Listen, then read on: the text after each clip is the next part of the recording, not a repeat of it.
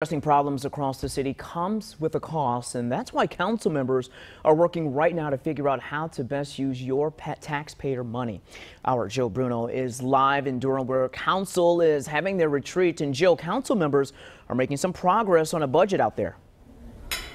Yeah, they're looking at the 2021 fiscal year budget. They're pretty optimistic about how it's looking right now, but they do have some work cut out for them. Right now, they're projecting $17.5 million in new revenue for 2021. The problem is expenditures are estimated at $24.3 million, and that leaves the city with a $6.8 million hole to fill.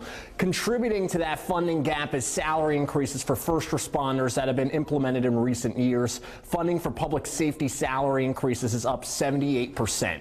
But that pay raise is crucial for officer retention. 65 officers retired last year, 47 resigned, and there are currently 182 openings in the department. City staff feels pretty good about the current state of the budget. Last year, staffers were able to trim $12 million from departments with no major impacts to service.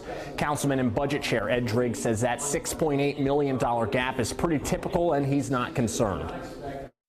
That's a fairly typical conclusion that we reach at this point in time, and it's based on the assumption that we make about salary increases.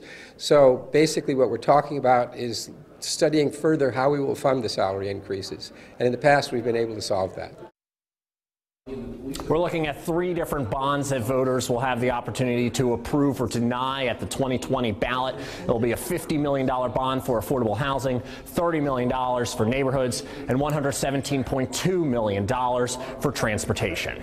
Back to you. Jill Bruno breaking down the numbers for us, and thanks for staying on top of how taxpayer money is going to be budgeted. Jill, thanks a lot. And you can see Joel's full report from the City Council retreat today starting at 5 o'clock.